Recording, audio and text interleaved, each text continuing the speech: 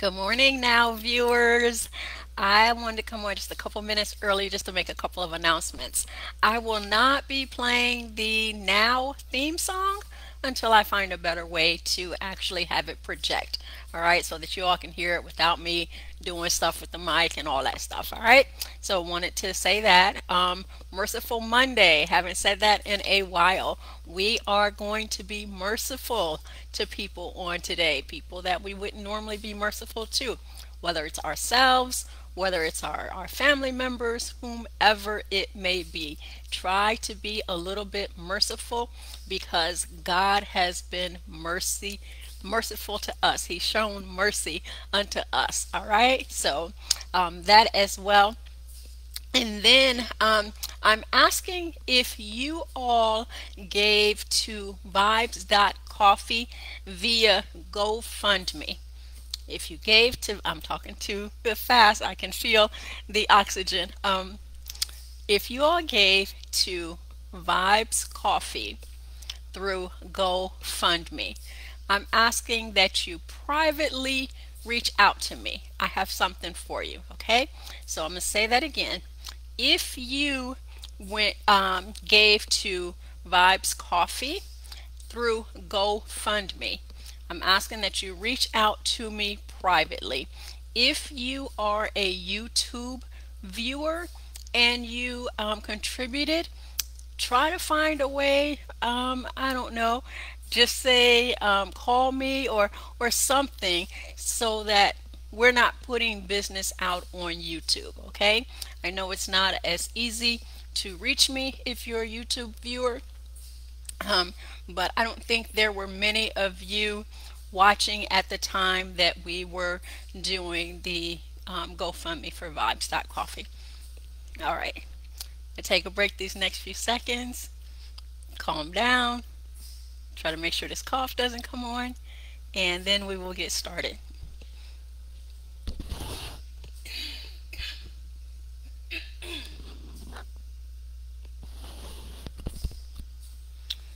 When we will start, we will be in Genesis chapter 47, starting with verse 1.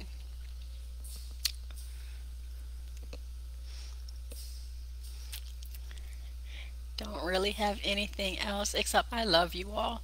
I truly do. I thank you for getting up and spending time with God. Heavenly Father, I come to you on this day. Thank you and praising you for who you are, Lord God. Yet another day that your loving touch woke us up, Father. We ask in the name of Jesus that you would guide us throughout this day, Lord. Help us to be merciful to people on today, Father. Lord, I ask in the name of Jesus that you would help me to slow down, Father, that I may be able to present your word in the manner that you desire, Lord God. I decrease, Lord God, and I pray that your Holy Spirit would rise up within me. In Jesus' name we pray. Amen. All right. Genesis chapter 47, and I'm going to read verses 1 through 3 from the King James. Then Joseph came and told Pharaoh and said, My father and my brethren and their flocks and their herds and all that they have are come out of the land of Canaan, and behold, they are in the land of Goshen. And he took some of his brethren, even 5 men, and presented them unto Pharaoh. And Pharaoh said unto his brethren, What is your occupation? And they said unto Pharaoh, Thy servants are shepherds, both we and our fathers. All right, before we go ahead and start discussing verse 1, I want you to put on your thinking caps again, and I just want to go back to these math problems that we were doing the other day in case anybody was like, hold up, okay? When we were in Genesis chapter 46, verse 27, it said, And the sons of Joseph, which were born him in Egypt, were 2 souls. All the souls of the house of Jacob, which came into Egypt, were 60. All right, and I was telling you all before that there were 33 souls that came from Leah, right? That was not including Shuel, because he was not Leah's son. All right, so 33 plus Shul is 34, or Shaul is 34. But remember, two died. All right, so two souls did not go in. So 34 minus 30, 34 minus 2 is 32. All right, so if we take those 32 plus Zilpah's 16, Rachel's 14, and Bilhah's 7, and then you end up with 39. Don't forget that it says the souls of the house of Jacob. Jacob made number 70. All right, because he did come into Egypt. All right, let's go ahead and go to chapter 47. Then Joseph came and told Pharaoh and said, my father and my brethren and their flocks and their herds and all that they have are come out of the land of Canaan. And behold, they are in the land of Goshen. And he took some of his brethren, even 5 men, and presented them unto Pharaoh. All right, so everybody is in Goshen, and he is presenting some of his brothers unto Pharaoh. Don't forget as well, if you see italics in your Bible, those were words that were added to help the English language. All right, they are not added to change anything. And so just want you to know that you could read it without the italicized word. Verse 3. And Pharaoh said unto his brethren, what is your occupation? And they said unto Pharaoh, thy servants are shepherds, both we and also our fathers. They said moreover unto Pharaoh, for to sojourn in the land are we come. For thy servants have no pasture for their flocks, for the famine is sore in the land of Canaan. Now therefore we pray thee, let thy servants dwell in the land of Goshen. All right, so they're basically saying, hey, we need to make sure that we have a pasture in order to take care of our flock, and Goshen is the best place. Verse 5. And Pharaoh spake unto Joseph, saying, thy father and thy brethren are come unto thee. The land of Egypt is before thee. In the best of the land make thy father and thy brethren to dwell. In the land of Goshen let them dwell. And if thou knowest any man of activity among them, then make them rulers over my cattle. All right, this is when you know you are secure in who you are. Pharaoh is king of Egypt, right? But he is telling second in charge, Joseph, hey, your family can have the best of the land, because I know that I am here only because of you. All right, when someone has done something for you that is like impossible to pay back, I was going to say repayable, I don't know, but it's impossible to pay back. You do everything in your power to let them know how much you appreciate them, right? And so Pharaoh is saying, hey, the best of the land, go ahead, let your family dwell there. If we look at 6 again, though, it says, the land of Egypt is before thee. In the best of the land, make thy father and thy brethren to dwell. All right, and this reminds me of Psalm 23. It says, lead us in green pastures, make us lie down in green pastures, lead us beside the still waters, right? And my question is, why is it when it comes to the good things of God, we have to be made to do them? Don't understand that. Excuse me. If we were sheep that were looking to thrive and all of that, you would think that we would just go ahead and rest in the things of God. But he has to make us to lie down in green pastures. Excuse me one moment. Okay. And it says again in 6, the land of Egypt is before thee. In the best of the land make thy father and brethren to dwell. In the land of Goshen let them dwell. And if thou knowest any men of activity among them, then make them rulers over my cattle. When it comes to Activity. This is the first time we've had this in the Hebrew, and it is pronounced Hayil, Hayil, and it means strength, might, wealthy, or force. All right. So, bottom line is if you know anybody who can command people, then make them the rulers over my cattle. And again, he's secure in who he is, that he can say, hey, my men don't know it all.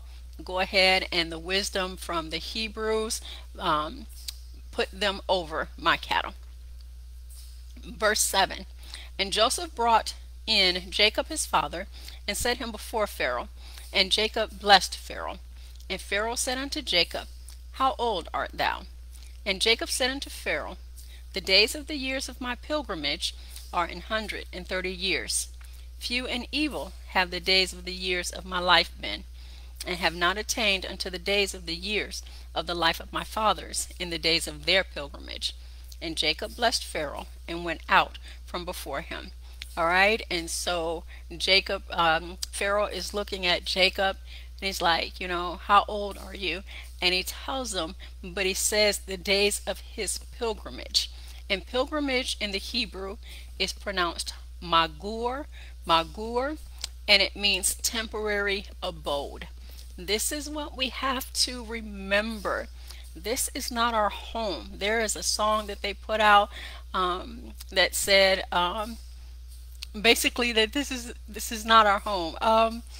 I can't think of it right now, but we have to remember that we are not living for this life. We are living for eternal life. We are living for what is to come. All right. And so if it gets hard, that's what he said. He said, few and evil have the days of the years of my life been. So he's like 130 years, that's nothing, but they've been evil.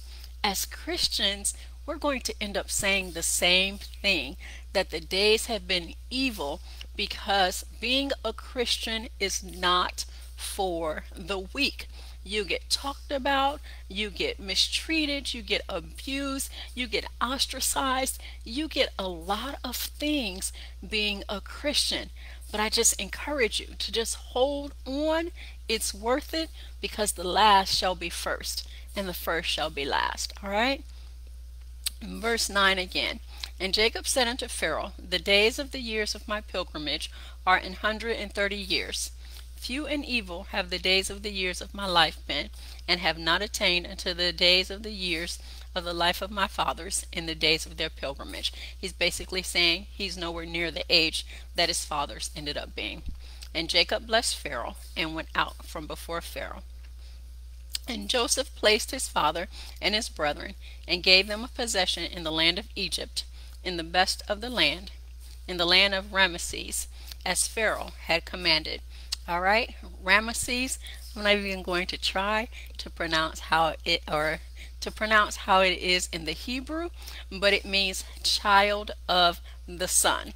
All right, and this is another reminder. Genesis is written by Moses.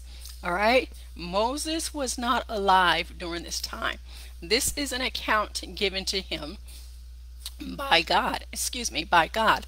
And so Moses is able to, at this time when he's writing it, to say that the place is now called Ramesses.